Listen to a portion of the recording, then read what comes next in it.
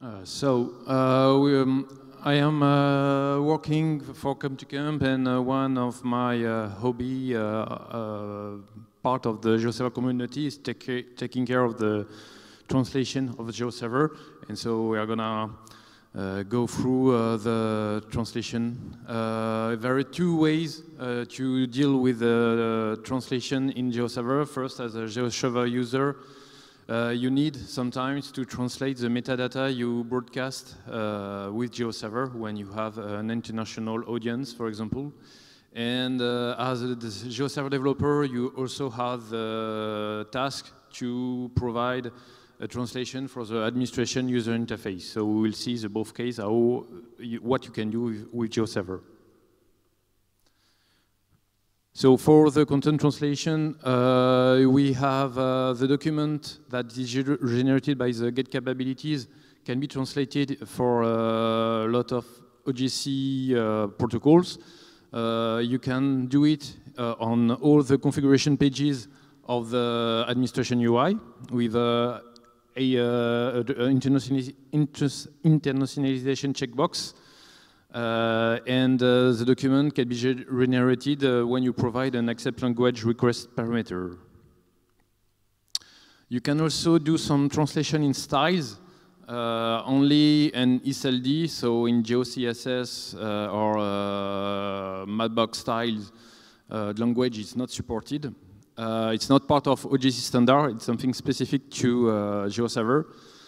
It works for title and abstract sections, and they are used in the getLegend graphic request when you provide a language parameter. You also have in SLD a language function where you can be used to get the language parameter of the request, and you can be used ever to select the good attribute in your entity to display the things on the map.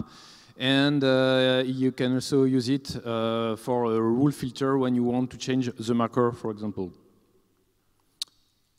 For the administration UI, how it works, the text comes from properties file with a key value system.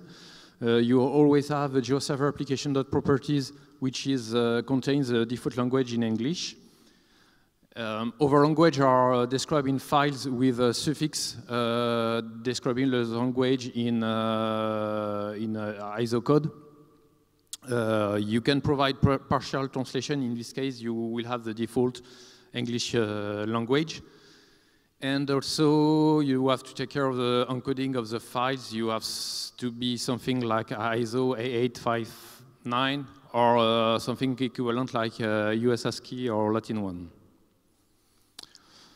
You can update the translation either the developer way that you were editing it in your IDE, and you provide a PR to update the next release. And you can also use OSGeo WebLate instance to suggest new translation. You need to have a OSGeo account, and after you have to ask me to register you in the project.